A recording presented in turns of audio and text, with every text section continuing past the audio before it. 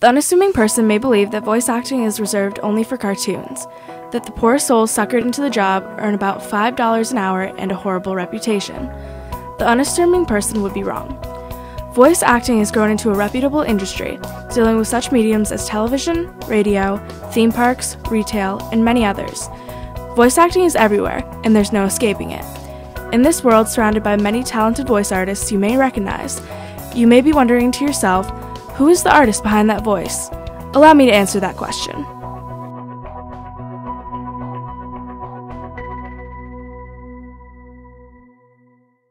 Okay, so Wes, what led you to a career in voice acting?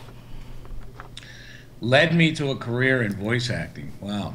It was pretty accidental, actually. I used to work in a recording studio doing jingles and recording bands and all that kind of stuff.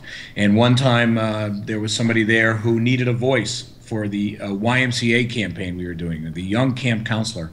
And at the time I was 24 or something like that. And the guy turned to me and said, "You could do this." And I said, "Okay, what is it?" And so I went, and then I didn't know if I wanted to do it, but then he wrote $100 on the pad. And I said, "I can do this. Sure, I can do this." So I ran out and did it. And I was in the drama club in high school, and was in a bunch of plays, and I had already been playing out in bands for, at that point, 8, 9 years. So I kind of knew how to put things across. And that started my, by the way, I was the Young Camp Counselor for about 20 years. Even when I was 40, I was the Young Camp Counselor, And then later, when I got into it much bigger, was because I was doing a jingle for Subway, and this was in about 1988. And the jingle was cool, but it wasn't good enough. And what they call the donut, which is where you put the voiceover, I didn't think it was interesting enough. So what I decided to do was to supply a fake voiceover to the ad agency.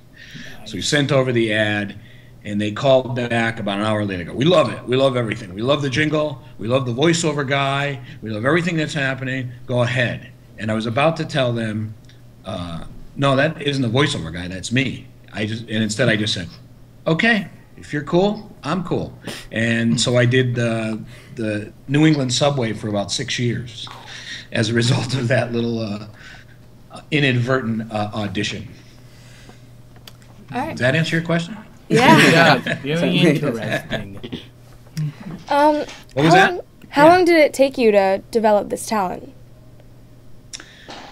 I don't know how long it takes. You just sort of start doing it. I've mentioned to other people that you just sort of mimic things you hear. I used to mimic things that I hear on TV. They'd say, "Great offer," and I'd go, "Great offer," or "Here's Johnny," or whatever else you want to imitate. And so I don't know about developing it. After a while, you get where you can take direction, because most of the time, and I would say almost all the time, I never see or hear or talk to my client, except when we're doing animation projects. Then we're all in the same room and we're all trying out different voices. But when you're doing all the corporate stuff and you're doing all the things for commercials, those things I newer see the client. I just get direction. And mostly it's warm and friendly. So, okay, I can do warm and friendly, And so as far as developing it, I think it's just a matter of getting clear on what the client wants from you and be able to deliver it. Yeah.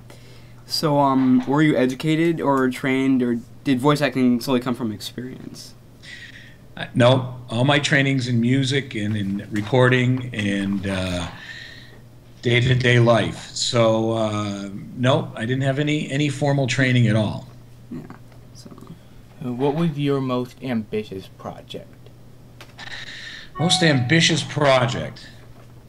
That would probably be the animatronics we did for the Yankee Candle flagship store in Williamsburg, because I was involved right from the inception of that. A lot of times we just get scripts, like we just did a thing for Caesar's Palace in Vegas, and that was basically they just wanted Dracula. So you just provide the voices and you provide the music and stuff like that. But the most ambitious was probably the Clockwork Mice at the Yankee Candle, because they just kind of said, okay, we want Clockwork Mice, and so we came up with the names Hickory Dickory Dock, and by we I mean their creative guy at Yankee Candle, Bruce Showalter, who's a great creative person. That's the guy you want to have if you have a blank page, because he can come up with anything. And so we came up with the voices, we came up with the characters, we came up with the look of the place, and I think we wrote like 40 songs for it. Wow. And we had to sing it, we had to cast it. So that was pretty ambitious. You know? Thanks for agreeing to do that. Cool, man. Yeah, so. Nice to see you all. Interesting.